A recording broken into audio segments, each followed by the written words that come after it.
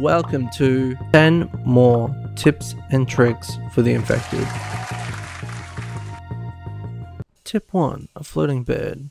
Is it possible? In my first tips and tricks video, I guess you could say I clickbaited you with a floating bed. Although, it wasn't clickbait. Because that's right, you can actually make a floating bed, and I'm going to show you how to do it. First way is by grabbing a foundation and just placing it, and then placing the bed on top, and then deleting the foundation, and now you have a floating bed. However, if foundations are too expensive for you, you can just use storage containers. You don't even have to make new ones. You can just use storage containers you already have. But the benefit to using a foundation is you can choose the height. It can be as high or as low as you want it to be.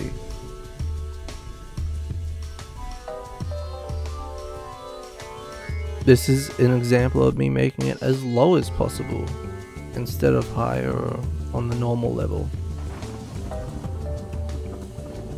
Tip 2. Anything's a weapon. So you obviously know you can use bows, spears, crossbows and katanas as weapons, but you can also use your axe, and you can also use your pickaxe, which is just crazy but makes sense. So if it's a tool or weapon in the game, you can use it as a weapon.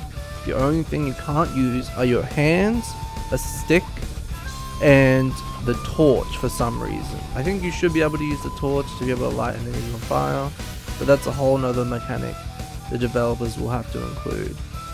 So yes, those are everything you can use and can't use as a weapon if you're ever in a sticky situation. And no point wasting a good bear, right? Tip number 3. Wash your hands. So ideally, if you have a sink and a water house hooked up, use the sink every time. It's just easier, better, simpler. The next best thing is to definitely use the closest lake or pond to wash your hands in. Under no circumstances ever wash your hands using your water bottle. There is no reason to ever, unless you have dirty water in there only. It uses up all your water. You'll have 200 water, you'll wash your hands and it'll go to 0. Tip 4. Bleeding out.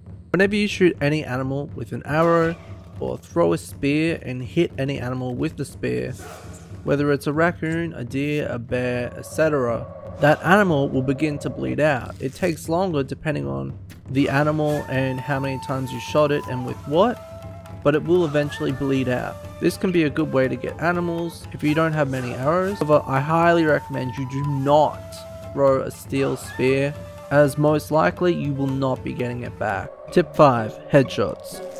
Getting headshots in this game is not easy, but it's definitely worth it.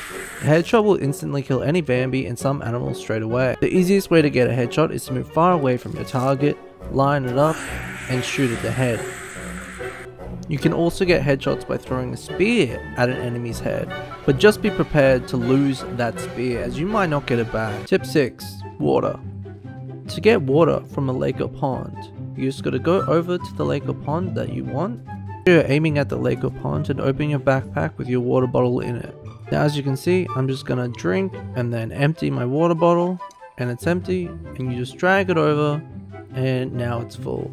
It's pretty simple to do, but I didn't know about this and it took me a little while to figure it out, and it's really helpful, especially at the start of the game. Tip 7. Fish lakes, plural.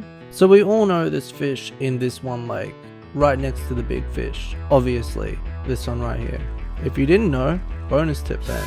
Also know there's fish in other lakes. This is another lake with fish in it, right over here. So look where their player location is. This lake where I'm currently building my house, there's more fish. This is the 3rd lake with fish in it now, and it's located over here.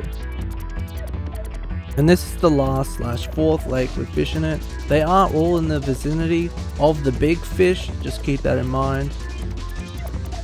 And it's located over here.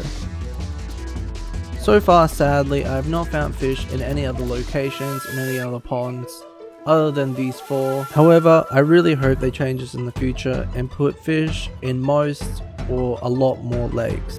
Tip 8. Snow frozen lake. So whether it's your first winter or your 100th winter like me, The tip I gave you earlier about using water from the lake is completely useless now because the lake is frozen. However, what you can do is stare at the ground, open your backpack and drag over your water bottle onto where it says add snow, and now you have a full water bottle of water. This is especially useful in winter as you have less means of getting water. Tip 9. Ice fishing. So this one's less of a tip and more of an update.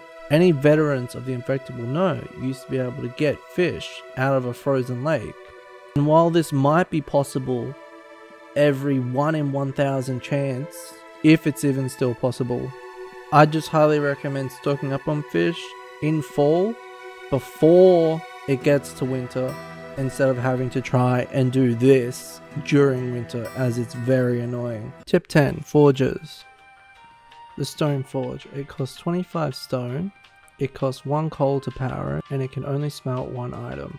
The brick forge costs 50 dry bricks and 10 iron ingots to make. It only costs 1 coal to power it, the same amount as one of these stone forges, and can smelt 10 items compared to the 1 item that the stone forge can smelt. This is how many stone forges you would need to smelt the same amount of items as a brick forge. So my tip is definitely go build a brick forge as soon as possible. If you enjoyed the video, please like and subscribe. And if you haven't seen my first tips and tricks video, click the box above or click the top right corner. And if you want more infected videos or guides, go check out my channel. Thanks for watching and I'll see you in the next video.